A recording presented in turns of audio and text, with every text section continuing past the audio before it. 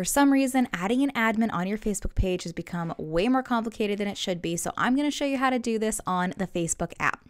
So when you open up the Facebook app, it's most likely going to bring you to your personal profile. You're going to switch to interacting as your Facebook page, and once your page loads, you're going to tap your profile icon in the lower right, scroll down, tap the ellipsis to get to the settings, and you're going to scroll down to Privacy Center. Now, it might feel a little misleading because it's going to bring you to Meta Business Suite, but don't worry, we're not going there.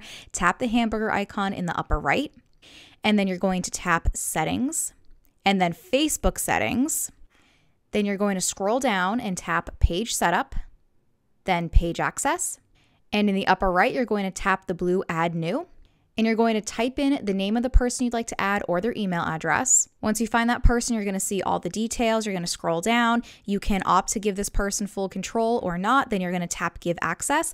Make sure they accept the notification on their end, and you should be good to go.